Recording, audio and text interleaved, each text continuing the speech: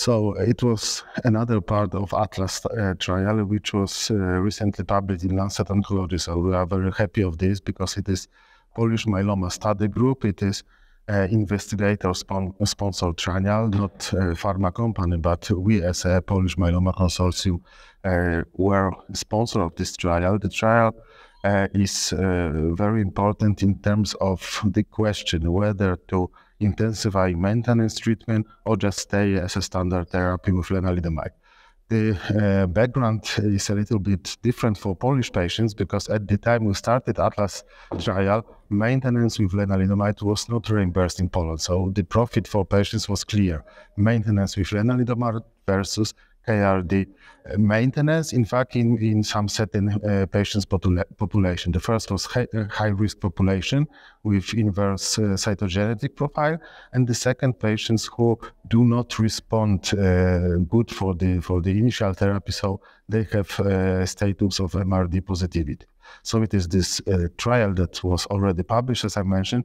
The second point was to analyze also some biological markers. We identified immunoglobulin disbalance of prognostic feature for these patients, and this was also published, but what was not published, and we are preparing the publication, it is the study of MRD monitoring based on mass spectrometry.